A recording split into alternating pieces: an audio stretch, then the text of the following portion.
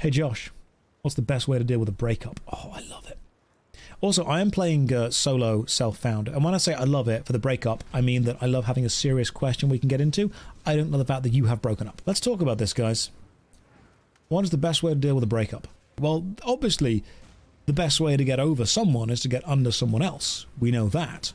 But if you want to talk about how to actually deal with it, if two people want to go through their lives together, then those two people need to gel together. They need to work together. They need to be, complementary to each other's lives.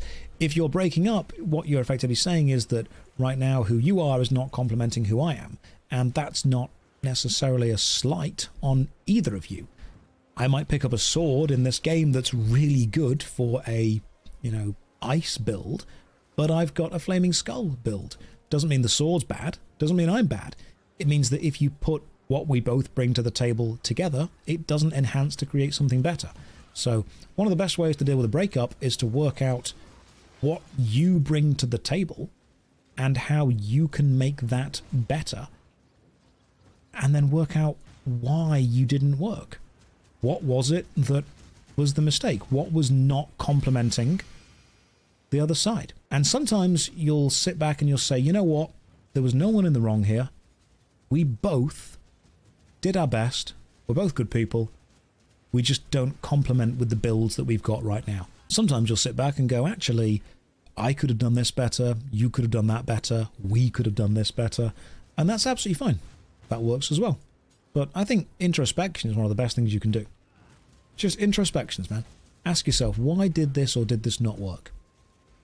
Because I've met people and they say every single X they have is crazy. Oh, all of my X's are crazy.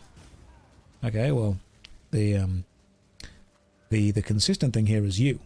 So, have you maybe, not victim blaming, but have you kind of looked inside? Have you self-reflected with this? Because if every single person you date is crazy, you've either got terrible taste or you are trying to force your style to work with another style that you might find attractive but doesn't work. And that's the honest way of looking at that. Because you can be attracted to certain traits that you know that you actually don't work well with. And yes, we are still talking about Path of Exile, straight up. I mean, the Path of Exile build is very similar to a full-on relationship. As in, you can find things that work, you can find things that don't work, or you can just be solo. And everything is your fault. That works too. Because I have very strong opinions about dating. And the reason I have strong opinions about dating is because when I was working in schools for so long, so many young boys follow the advice of absolute shitheads like Andrew Tate. And unfortunately, they are the role models that young kids look up to. They are the people that scared, naive, worried, impressionable people look up to, and they think that is the paragon of being a man. That is the paragon of virtue. That is an admirable quality to have in a human being, and I don't believe it is. They are angry, they are scared, and what they are looking for is an answer. They're looking for someone to tell them that they are not wrong, the world is. They should scare the world into working with them. They should beat the world into their way of thinking. When the actual truth is, most people haven't got a clue what's going on, and that's totally okay. How Andrew Tate became a role model is beyond me. Unfortunately, and this is the crazy thing, it's not beyond you. It just, you need to accept that people are scared. They really are. I mean, most people have no idea what their place is in the world. Most people have no idea how to talk to people they find attractive. Most people are socially anxious. Most people don't believe that they're anywhere near the level of kind of financial independence that they want to be or should be or deserve to be. People believe the world owes them stuff. And when you don't get your way, it's very hard to say this is my fault. But when someone comes along and says, hey, it's not your fault, it's everyone else's fault, that's comfortable. Most people will prefer a beautiful lie over an uncomfortable truth. And when the beautiful lie is telling someone that nothing is your fault, you are perfect as you are, the world needs to adapt to you, then you're going to convince a hell of a lot of people to follow your way of thinking, which sucks. It really does suck. And this is why I've got such strong opinions about it, because I've seen so many people in schools, in colleges, in universities be convinced by effectively emotional charlatans that you need to trick people into liking you. You need to emotionally manipulate the people in your life into believing you are certain ways, or you're doing this. I mean, I've had female friends who have unfortunately had many encounters with guys, pickup artists and whatnot, try all their techniques out, and they never work. And I've even had people say to me before, get your woman under control. What are you on about? I don't control anyone. I'm with people as friends, as relationships, as, professional partners. I'm with people. I spend time with people because I value how that person sees the world, and I believe they bring positivity to my life in general. Now, I'm not saying be toxically positive. We don't want toxic positivity. Not everything is happy, shiny roses all the time. There are times when you need to sit down and have serious heart-to-heart conversations about negative things. But, and this is very important, while the process of talking to someone about things that scare you or worry you may be painful, it is not destructive. That's a great line, and I didn't come up with that. I believe I stole that from a song by the band The Flowbots. I believe the song is called Anne Braden, and it's a fantastic song about one of the first women in America back in, I want to say, the 1930s that really stood up against segregation. It was a fantastic song, but she said, while this is a very painful process, it is not destructive. So this comes back to the whole dating advice thing. The question you need to ask, and this is the people say, how can I get someone to date me? And I think that's the wrong question. The question should be, how do I become someone worth dating? Because that way you're putting the onus onto you. You're not saying, hey, I'm going to trick someone.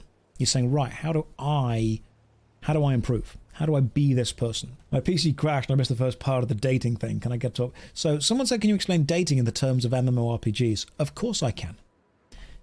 You can be the greatest tank ever. You can have the highest physical defense. But if the boss you're facing uses magic, you're not going to be much good. It doesn't mean that you're not a good tank. It means that you aren't prepared for this specific situation. So maybe don't try and force yourself into a group that only goes to kill that boss. You can find other groups that will work with you better. Okay, so dating in like an MMORPG terms, everyone wants to be a DPS. You have got influential men who are claiming that women only value and respect DPS. Women need more DPS. If you aren't doing as much DPS as every other man, you are a worthless man. Forgetting that actually, we kind of need more healers. And they're kind of always wanted. They're always needed. They don't always get the glory that the DPS gets, but sometimes you want to rock around with a healer instead. Instant healer queues, man. Instant healer queues. And what role am I? I am definitely a support bard, without a doubt. And I think the great thing about being a support bard is I'm the kind of class where people go, sorry Josh, this is a very small party. We only need people who have got very specific skills. And I'll go, I get it. But when they've got, okay, you know what, we've now got a few free spaces, then you can take me. And then at the end, people go, oh yeah, that was actually really easy because of all the buffs that you gave us. That's pretty much what it is. Just buffing everyone else. That's what you've got to do. You don't need to be a tank, a damage dealer, or a healer. Find someone that's really good at doing that, and then just big them up so they get even better at doing it. That makes me happy.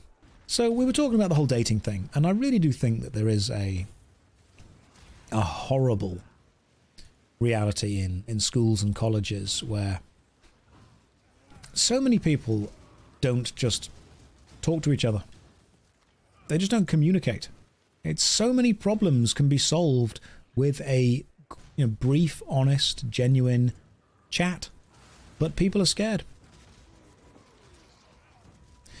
There's a great article on Cracked, back when Cracked was funny, and I reread it every year, and I think it was 6 harsh truths that will make you a better person. And if you haven't read that article, I would definitely recommend you go and read it, because after reading it, you either kind of respond to it like, oh my god, that's awful, that's not about me, that's terrible, why would they say this about people? Or you reread it and you're like, yeah, I've learned from that, I've improved. And I have definitely improved. I was lacking in areas. I read that article, it put a lot of stuff into perspective for me, and I reread it every year because I think it's a great article. But one of them was just the notion that who you are in your own head is different to who other people see you being in real life. We judge other people by their actions, but we judge ourselves by our intentions. So as long as we intended to do something good, we are, in our heads, good. If somebody else intended to do something good but ends up doing something bad, they are, in our view, bad. Because intention doesn't matter when it comes to other people. Intention only matters when it's in relation to ourselves. Which is a real shame. People can't get over that. This manifests itself most often in the famous phrase, "But I'm a nice guy. If only she would give me a chance. I'm a nice guy." Okay, well done for meeting the bare minimum. Unfortunately, you don't get a medal for that. Whether you are a nice guy or not is actually not up to you to say. Or decide.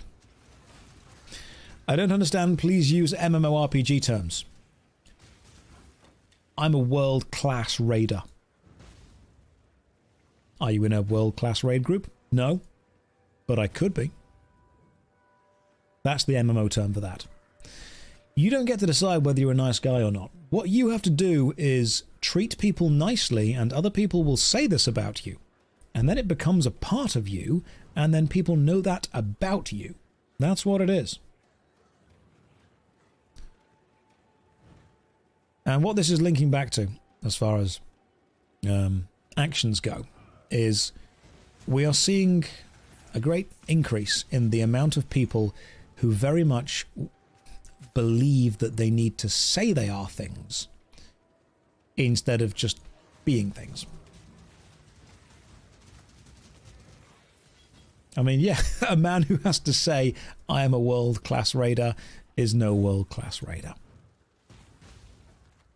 I mean, Steven Seagal goes around bragging that he is a fantastic martial artist. I don't think Bruce Lee did too much of that. And I think Bruce Lee would win in a fight against Steven Seagal. And that's just me saying that. I think I would probably win in a fight against Steven Seagal. I think a slight incline at this point in time would probably win in a fight against Steven Seagal. But when you meet people who just go around talking about how amazing and fantastic and brilliant and incredible they are, or how much of a manly man they are, you tend to realize they aren't. What did I just tune into? Mostly bashing Steven Seagal, but also some Path of Exile. Kind of on the side. This is a stream that very much kind of walks that thin line between life advice and just taking the piss out of pop culture. It's an interesting one. It's a very interesting one. And I enjoy being on that kind of razor's edge. You never quite know where we're going to go with this.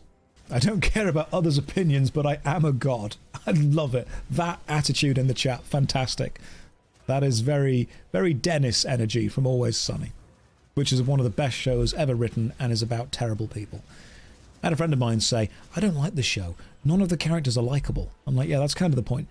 You're not meant to like these people. You're meant to hate them and watch them fail, which is very cathartic. So what we're talking about, I mean, you guys might have different experience to me, different opinions to me, that kind of stuff.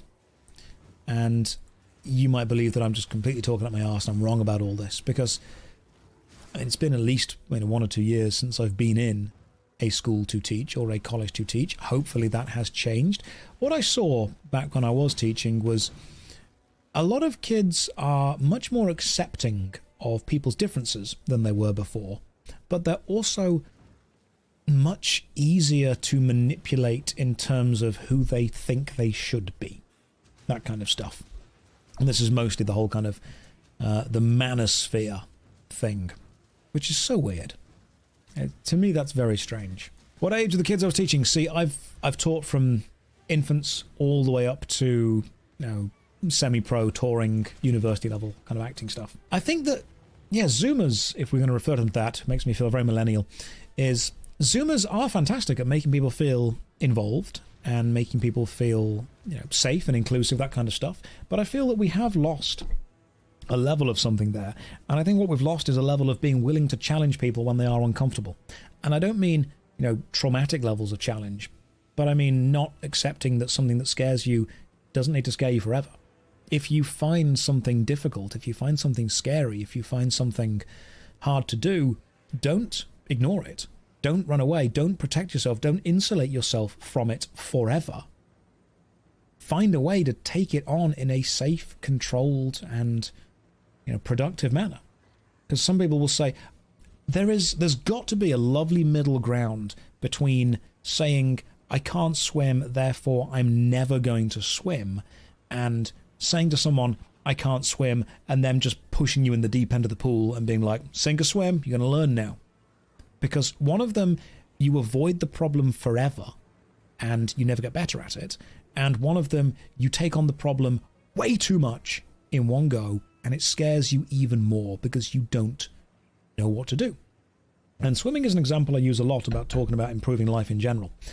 Because no matter how many books you read on how to swim, no matter how much theory you know about how to swim, the moment you jump in the water and it's cold and wet and some of it goes up your nose and you start to choke and you start to cough and you flail around and suddenly your clothes, if you're still wearing them, are a hell of a lot heavier than you expected them to be and your eyes start stinging, the theory cannot prepare you for the practical that you will undergo when you try and take this on. So there needs to be a lovely middle ground between avoiding something forever because it scares you and taking something on with, way too much speed and way too much energy without being prepared. But there also needs to be a level of understanding that when you theoretically understand something, you might not practically understand something. Because intelligence is being book smart and wisdom is knowing how to apply that intelligence to stuff in ways that actually make practical differences. So one thing that I think that and this all links back to the school system, I believe that many, many, many years ago, the school system was way too in favour of just throwing people into situations that were scary, traumatic, and didn't actually teach them stuff, because the teachers had this very, well, that's how I learned mentality. All the kind of boomer adults had the, well, I struggled, so you have to struggle kind of mentality, which does not teach everyone everything. It's not always productive. But then we go too far the other way, which is, oh, that scares you, that worries you, it's okay, I will insulate you from it forever and you will never have to take it on and you'll never deal with it. Because I believe that's actually the origin story of some part of Buddhism, which is the story of Siddhartha, how they were effectively insulated from any level of pain and suffering in life ever. And the first time they ever actually saw a flower dying, they didn't understand that life had an end. And that scared them so much they started meditating on that kind of stuff. But there very much needs to be a balance between throwing people into dangerous situations to teach them about it and coddling people away from dangerous situations so they never learn to get better at it. Some people think that failing is the worst thing in the world, and I believe this is a fault mostly, and I'm going to make some enemies here, I believe this is mostly a fault of parents who do not want their precious little angels to ever fail. You cannot fail this person. They've got anxiety. They cannot fail. Okay, well, I've been a teacher before. I've read through anxiety reports.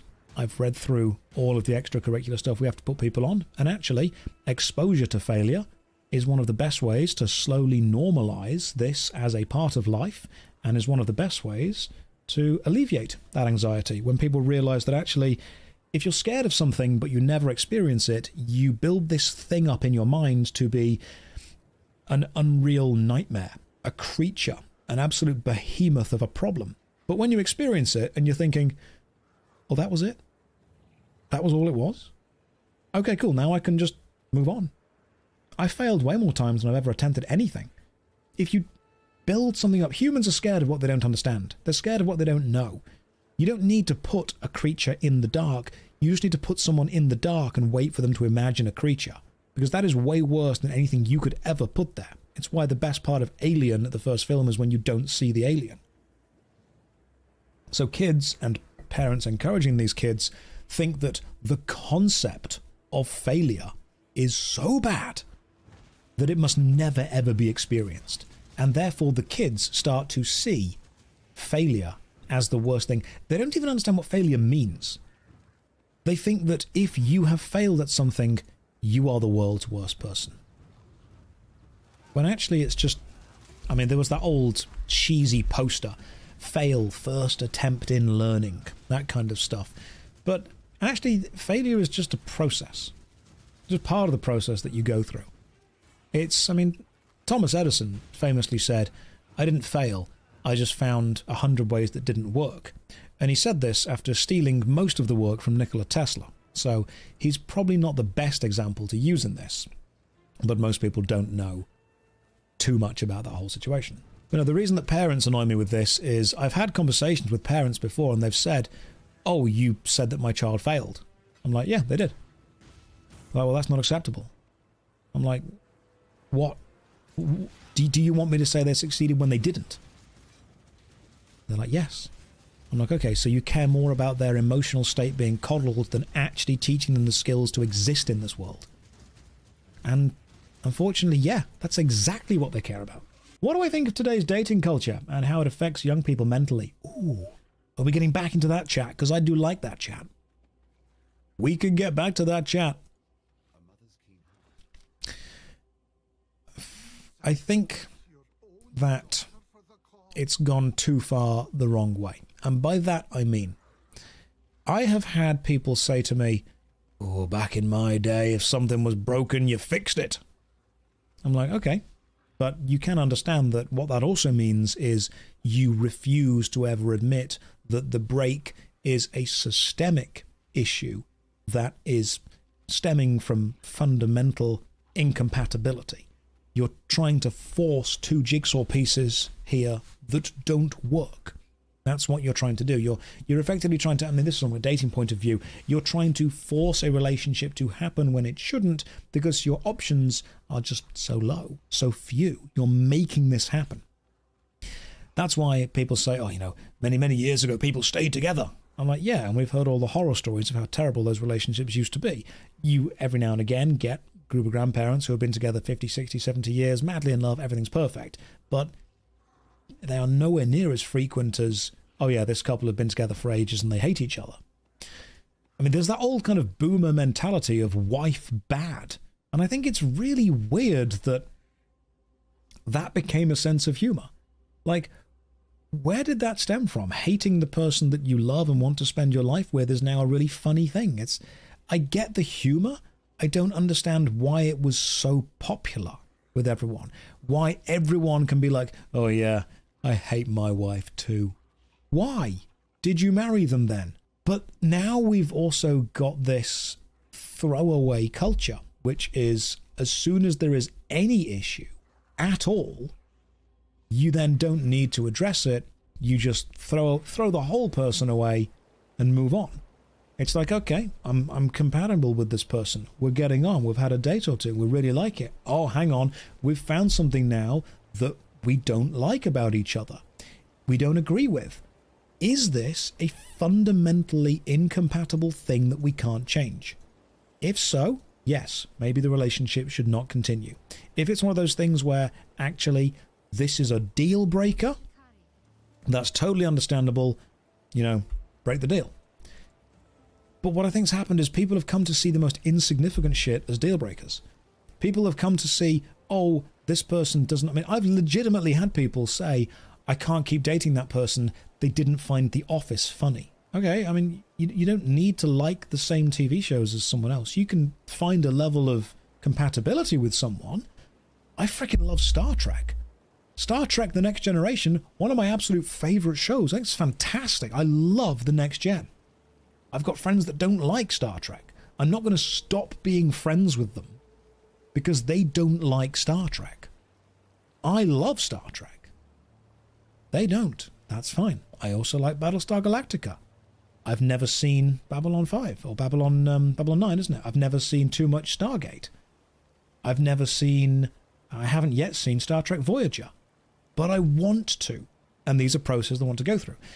I've had friends I know who have broken up because they don't like the way that someone eats their toast.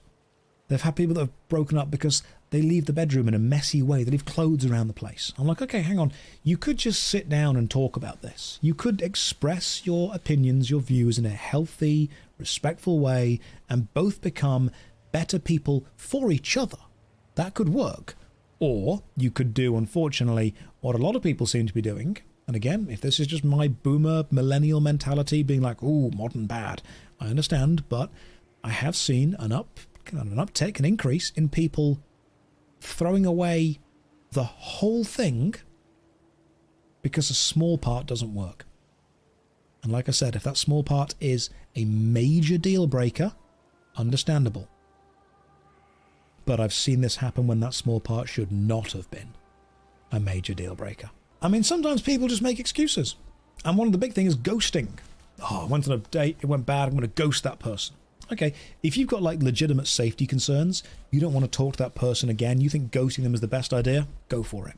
But if it's not a safety concern, if it's just a we didn't vibe, then that person should have enough respect to understand the, hey, had a nice time, but I wasn't feeling the vibe, all the best kind of conversation. That works as well. And you know what? Sometimes it can even be a good idea to have that conversation with someone, and if they respond badly, ooh, you've dodged a bullet. Straight away. Nothing perfect exists, but between Instagram filters and TikTok demanding perfection from everyone, if something isn't perfect for you or for someone else that you know or love or care about, the attitude of it's not perfect, move on, sucks, man. It really does suck. A little bit more compassion and respect would go a long way. Flannel, that's a really good point. That's a really good point, but I believe those things are rarer than we would like them to be. Perfect. Perfection is the enemy of done. So, on one side, you've got the old boomer mentality of relationship bad, but force it to work anyway. And on one side, you've got the Zoomer mentality of relationship not 100% perfect, throw it away, not even worth trying. There's got to be, again, a healthy middle. A healthy middle of it doesn't need to be perfect, but it needs to be compatible on a fundamental level that you can then talk to and improve on and get better at. Went on a date with a girl who didn't want a second date because I didn't love the TV show Friends.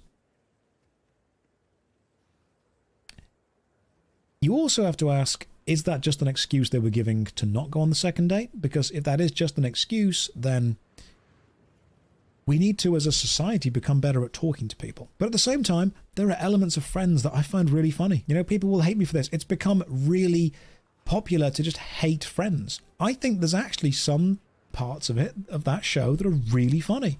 I think some parts are really well written, really well acted, really well filmed. Is it a perfect show? No, because it's not It's Always Sunny in Philadelphia, which is, in my mind, one of the funniest, best acted, best written, best filmed TV shows of all time. But I've got friends who absolutely hate It's Always Sunny. And it doesn't make me any less, friends with them at all. Friends was very much a product of its time. Friends was a product of mid to late 90s humour. It was. Introduced my girlfriend to Sunny last year. First season, hated it. Okay, man. First season of Always Sunny is not good. The same way that I don't show people the first season of The Office if I want to introduce them to it. It's just not good. And I think that the season 2 onwards of Always Sunny is when they start to find their groove.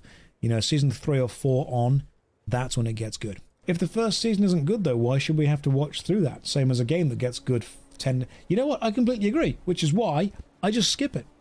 If the first season isn't good, you should not need to be forced to slog through it for the 2nd, 3rd, 4th, or 5th to make sense. So instead, if you can just start at the 2nd, 3rd, 4th, or 5th, where it gets good, as long as the show gives you enough context to be a good onboarding point for new viewers, but also enough callbacks to be a good reference point for old viewers, that's great. That's the way to do it. You've got to find this really difficult balance between being an onboarding point and being a continuation.